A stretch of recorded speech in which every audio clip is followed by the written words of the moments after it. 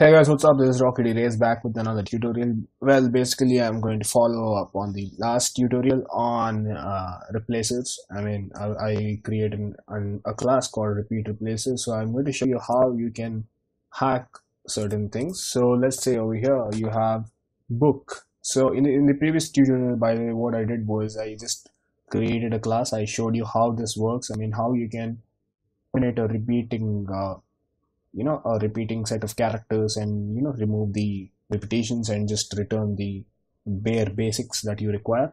But what that was doing was when you give a book, it is also giving BOK. So in general, it will work for words like BIIIG, which is big, but it will also corrupt. It will also melt down, this book. So anyways, how do we do that is you just have to have an intermediary. It has to check whether this word actually belongs in the English dictionary or not. So if you remember, what was the module that we used for a dictionary was, so for simulating a dictionary, what we used was WordNet. So if you remember in the previous tutorials, I spoke about WordNet, lemmas, a lot of things, synsets and so on. So what you need to do is just say from NLTK.corpus import WordNet. All right. So anyways, there shouldn't be this semicolon. Oh, okay. So guys, I just put a semicolon, which is not required in Python. So anyways, sorry about that. So yeah, so from NLTK.corpus import WordNet. So what we need to do is we need to use it in this class. So what we need to say is in this function, in this method under this class, what you need to do is you have to initially check whether this word already exists in the dictionary. So if it does, it should terminate the cutting off, chopping off. And by the way, for those who don't understand what I'm saying, I guess you have not watched the previous video, so you have to go check it out and come back so that you can learn how you can just chop off a lot of letters inside Python using NLTK. How you can chop off a lot of letters in a word. So what you need to do is, if you remember, we had this code. So but what you need to do is you just say if wordnet dot synset, I think it is synset. So you just say wordnet dot synset. If it exists, then what it has to do is it has to return just the word. If it doesn't exist, it does. It'll carry on.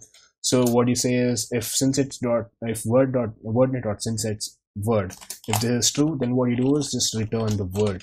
All right.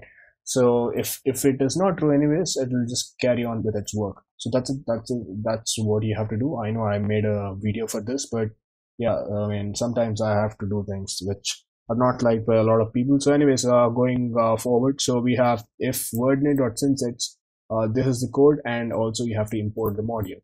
After this, what you can do is you can just save it and you can use it. So it will take some time because it has to search among the synsets, but it will definitely give you back the correct answer. So if you see over here, book is being returned. Not only this, anything in the previous video I showed cattle. So cattle will actually come back as cattle again, and the two T's won't be cut off. One T won't be cut off because cattle is actually a word. Similarly, if you give any kind of other words with a lot of things like pirate,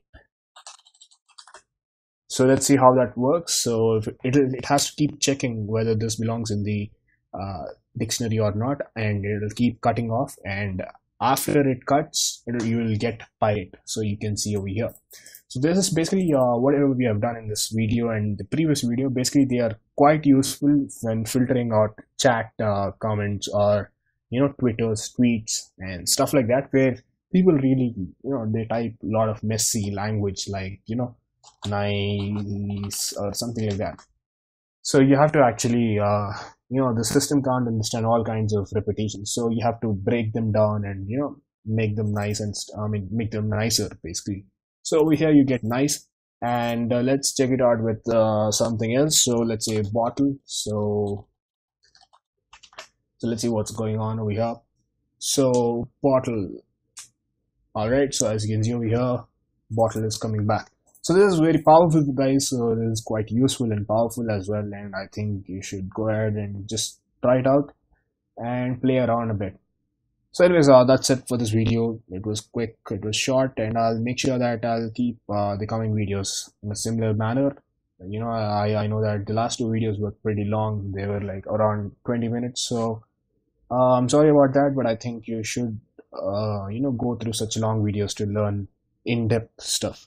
So anyways, this is it. So I'll be back with another video. So this is Rocky DeRaze, and like the video if you liked it, and also share it. Subscribe to my channel to help me grow. Alright guys, thanks a lot for watching. Bye bye.